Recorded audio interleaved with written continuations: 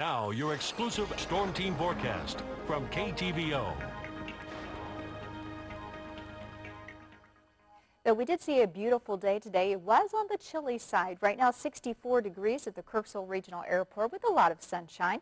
Winds are light down to the west-northwest at 3 miles per hour. Humidity levels 33%.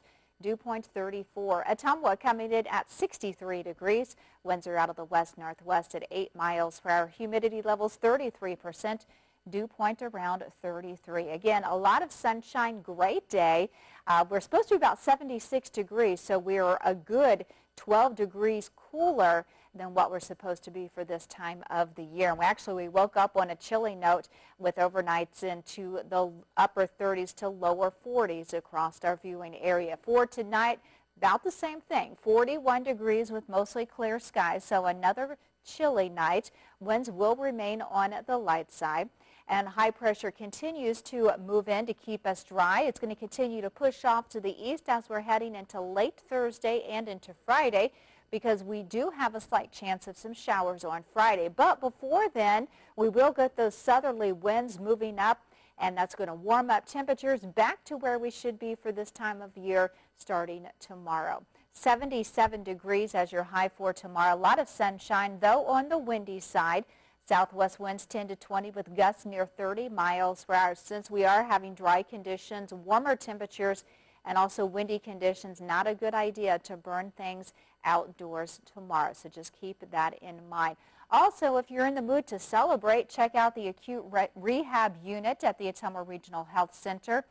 They are going to be celebrating their annual celebration at the Ottumwa Regional Health Center tomorrow from 3 to 5 p.m. So again, we are going to see a gorgeous day. Temperatures around 77 degrees. So again, a great day for that. So for tomorrow night, we're going to start to see an increase in cloud cover, and that's actually going to help our temperatures around 49 degrees for tomorrow night. Northwest winds 5 to 10 miles per hour. And the extended forecast, very nice once again on Thursday, around 76 degrees. We'll see a mix of sun and clouds. Overnight lows Thursday night around 52 degrees. There's a 30% chance of showers on Friday, 68 degrees. And then back down to feeling more like fall. And in fact, this weekend, the 22nd, fall does arrive. 64 degrees on Saturday. Sunny skies, overnight lows on Saturday night into the upper 30s. And Sunday, beautiful once again, 65 degrees. Of course, you can get your forecast 24/7 and weather forecast delivered right to your inbox. Just click on subscribe. It's free at the top of the homepage of heartlandconnection.com.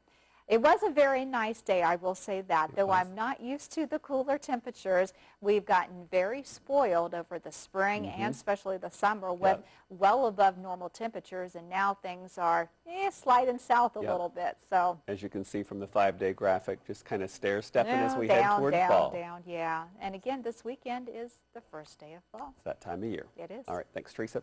Coming up in